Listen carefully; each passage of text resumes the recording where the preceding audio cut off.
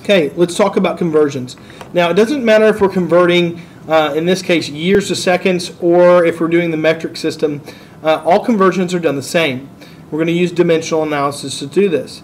Now, I don't know how many seconds are in 1 year, but what I have to do first is I have to find a way to get from years to seconds.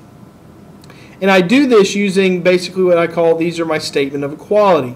Now, I don't know how many seconds are in a year, but I do know that 1 year has 365 days.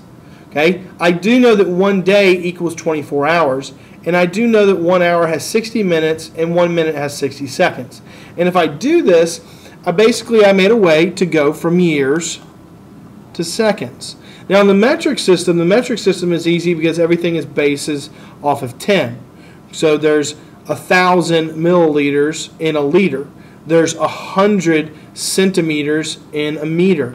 Okay? And they're based off of 10 and how we step up. That makes it easy. Sometimes we can just move the decimal. But on something like this, we have to have statements of equality to set it up. Now, the first thing that we would do is we would always start with the number the problem gave us, 100 years, okay, and I would set it up. Now, one thing that I need to see is that opposite boxes need to have the same unit so that they cancel out. Okay, so the only thing that has years in it is right here. We use this first conversion factor, and we'll put years on the bottom. 1 year equals 365 days. Now, we haven't made it to seconds yet, so I keep on going. And once I use a conversion factor, I usually like to cross it out. And since we have days right there, we use this conversion factor. 1 day equals 24 hours. And I keep going because I haven't made it to seconds yet. I know that 1 hour equals 60 minutes. And I keep going because I haven't made it to seconds yet. But I do know that 1 minute equals 60 seconds.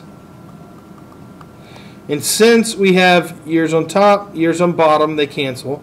Days on top, days on bottom, they cancel. Hours on top, hours on bottom, it cancels. Minutes on top, minutes on bottom, it cancels. And I'm left with my unit of seconds. So all I do is I multiply the top and divide by the bottom, which our bottom is going to be 1. So it's just 100 times 365 times 24 times 60 times 60. And I press enter, and I will get a very, very large number that I'll put in scientific notation,